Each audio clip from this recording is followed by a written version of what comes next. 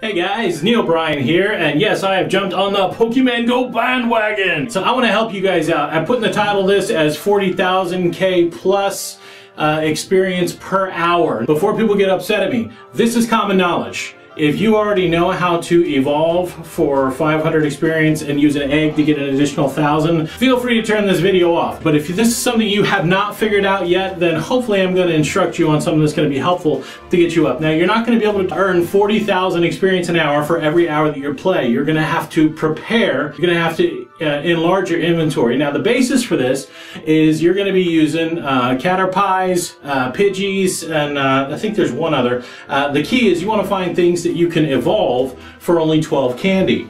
Weedles, that's another one. So Caterpies, Weedles, and Pidgeys. Around here, don't know why, I catch a lot of Pidgeys. And before you get upset going, another Pidgey, I'll just get it for the Stardust. Actually collect those things, get the candy, because whenever you pop an egg and get double experience for 30 minutes, you can just marathon evolve those things. Here's the thing that I was surprised to learn, is I thought once I evolved something, I got 500 experience because it went in the Pokédex and all that. I thought it was kind of like when you caught something thereafter, it'd probably just be worth 100 experience. That is not true.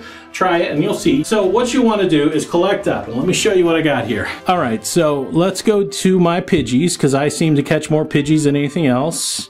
Okay, so as you can see right now, I have 7 Pidgeys, and if you open one of them, you'll see I currently have 68 candies. So if you do a little bit of math on that, 68 candies divided by 12 means I could update 5 Pidgeys. So if I pop an egg and I update all 5 of those, that's going to give me 5,000 experience. You want to save those eggs until you have a good probably 12 to 20 of these Pidgeys, Caterpies, and Weedles. Now you can do others as well if you want, but you need to keep in mind endgame strategy. So if you're evolving some that require 50 candy, but later you want to evolve the next stage that does 100 candy, you may want to save up on those candies. So this is basically, you'll see the evolve takes 12 candies. Those are the ones that you want to do this on. So let me show you real quick.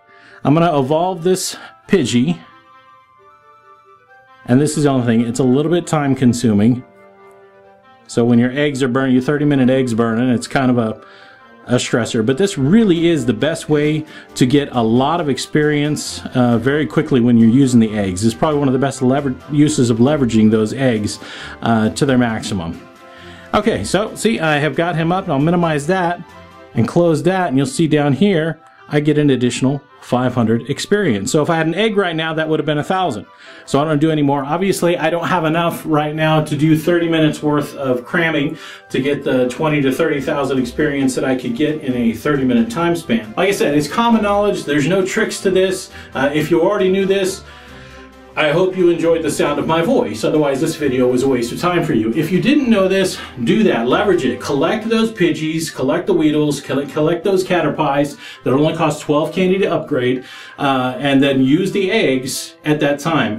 One of my favorite things to do, I go out to the park, we've got like 3 of the Pokespots nearby, and they're usually lured by someone, or if I have any, I'll lure them myself, and I'll spend about 30 minutes just collecting Pokemon and leveling up or evolving my Pokemon to get a lot of experience. It's easy to go up, especially when you're level 15 or below. It's easy to go up 2 or 3 levels, especially if you pop 2 eggs. So that's it. That's my tip. This is going to be more for newer players than it is advanced, because, as I said, it's fairly common knowledge. There's not a trick to this. This isn't any kind of hack. This is just the way that the game operates. I hope that's helpful to you. I hope you enjoyed the video. Make sure and click subscribe below for more Let's Plays and tutorials on some of these things. Check out some of my other videos. And until next time, bye-bye.